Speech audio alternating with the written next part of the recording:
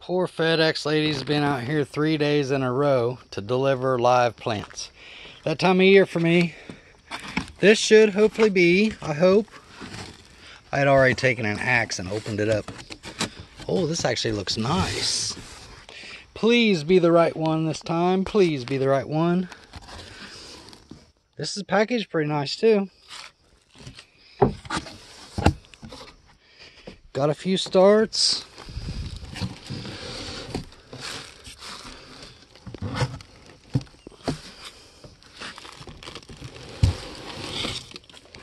Let's set this over here and take a look at all of the other ones. This should be a doggo crabapple. Please say doggo crabapple. Please say doggo crabapple. Oh my gosh, finally.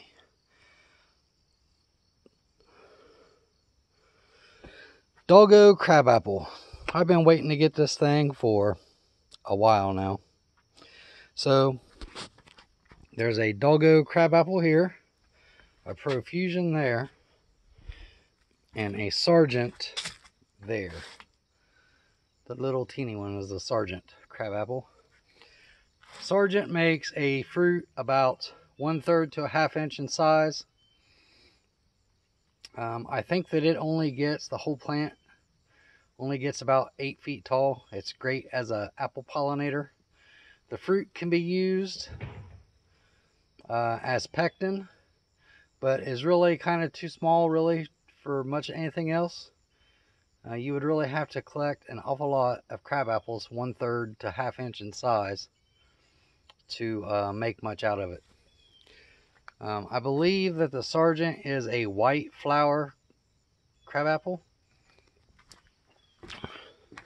Profusion gets to be taller. I believe it's 15 to 20 feet tall. Also small fruit. Actually, you can see one right there, 1/3 to 1/2 inch in size. The fruit from this can also be used to make pectin, or as a pectin, for jellies and jams. This one has a white or pink, a white to light pink bloom. Also good for pollinating other apples. The doggo crabapple though, this one gets to be about 30 to 40 feet tall. It has white flowers. The fruit is about 2 inches in diameter. It's commonly used for pectin, and it's also commonly used to make apple butter and apple cider vinegar, and also to pollinate other apple trees. I have a lot of apple trees on my property, and although I only wanted the doggo, I ended up with 3 crab apples. Long story how that happened, don't matter. So that completes, nope, I still have 4 more elderberries coming in. And once that's done, I'm hoping I'm done. All except for I might plant some more grapes. And I've kind of been looking at a honeyberry, but I don't know if I'm going to plant that or not.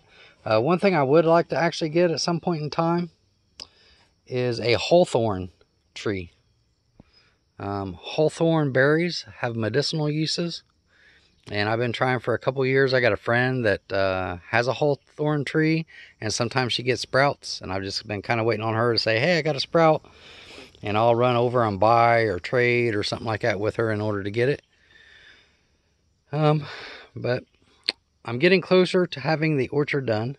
And speaking of orchard, let's take a quick walk up here. Excuse the mess. Everything's always messy because I've always got 15 billion projects going on at once. My truck has 3,100 pounds in it.